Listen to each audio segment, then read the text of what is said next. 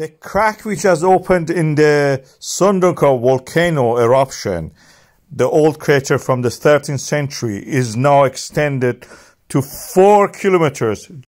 The area that is known for its past eruption in the 13th century, when there was another eruption bigger than what we ever saw somewhere like Fagerdesville, it was in this area. It was scary. It was described in medieval times by many of the sources that we have. And now it has happened again. This has extended beyond our dreams, beyond whatever we have seen in this decade, 2020s up to the 2030 probably.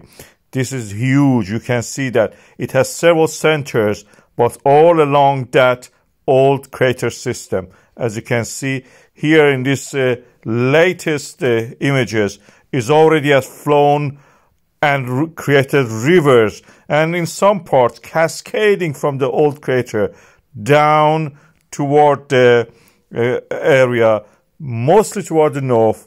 One of the branches toward the south is going toward the Grindavik. Well, we know this is the cascade. You will see better images of it now, right now, yes. And some part which is toward the south, toward the Grindavik, will die out. We know that the end bits of this era, fissure eruptions, usually die out very quick.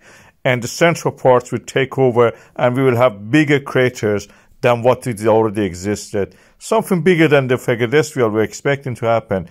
We have to monitor the situation. Some of these bigger craters will erupt. The eruption level is actually 100 to 200 cubic meters per second. That's huge, massive. This is the scariest scale of the eruption. And I have marked it on this map. You can see it here. And that is the area just north of the Sundhnúka, which is the old 13th century crater area. People who have booked in the Blue Lagoon are lucky now, because they are the ones who can legally go there and actually witness this beautiful phenomenon. If they want to, they can jump into the spa and just take a shower and wash themselves also.